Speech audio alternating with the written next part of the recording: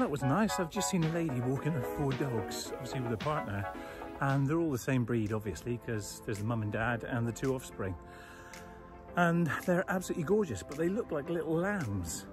They really do. So that's nice, isn't it? See, when you've got a dog, you go out and you see things, and you see things and meet people that you wouldn't necessarily plan on seeing or meeting, and it's really good.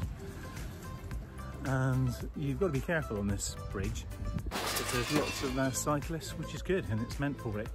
I'm a cyclist myself, I love it.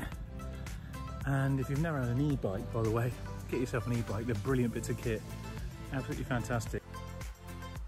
You go further, you go longer, and you don't actually work up a sweat, but you have an overall aerobic workout. It's absolutely fantastic. I can wholly recommend it. And if you're thinking about getting a dog, well, hang on a minute, look at this. Just look at this. Oh, Buzz. Whoa. Look at this. He's beautiful, aren't you? Hey? Woo. A beautiful boy? Yeah.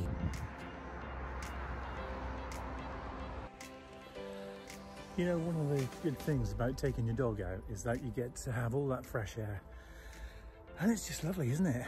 And 2022 has been such an incredible year for sunsets and just great weather, and just really enabling all of us after a difficult couple of years to go to the beach and have fun and do all the good things.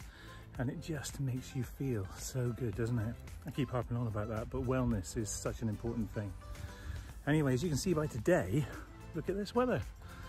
It's evening in September, and we've only got about another 9 days left of the month, but it just keeps on rolling.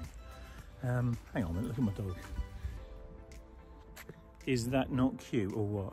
That is the cutest thing I've ever seen. He's such a loving little thing, my little Buzz. And he's very cheeky though. Loves eating things. He loves eating things that he shouldn't even eat, like cushions.